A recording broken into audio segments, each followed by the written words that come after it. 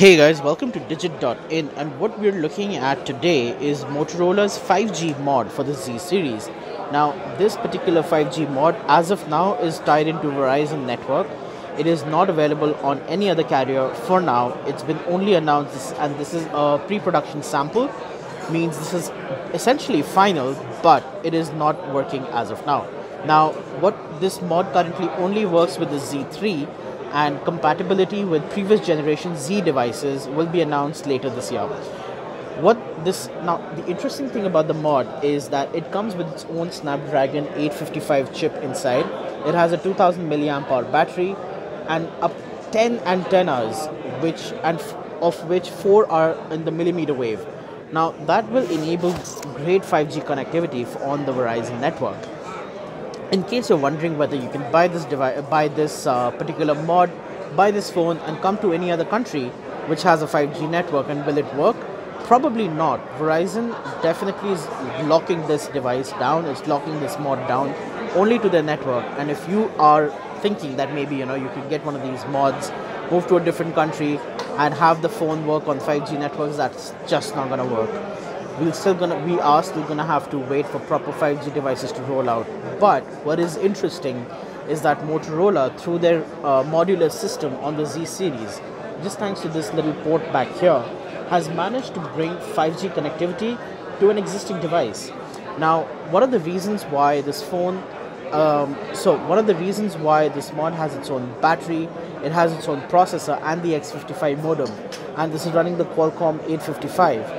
Is because when you have poor network, your network is going to bounce from 5G to 4G to 3G all over the place. So which is why Motorola has built a battery into this.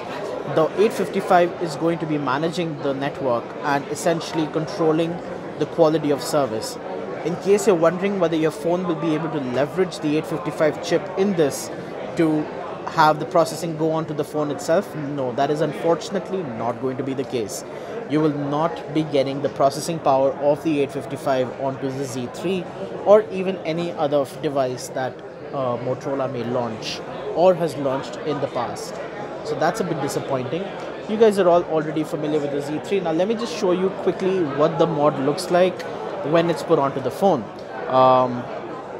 So if you have this here, and then it snaps on in place, and honestly it feels a little on the bulkier side, but given the fact that you get 5G connectivity, it's pretty damn useful.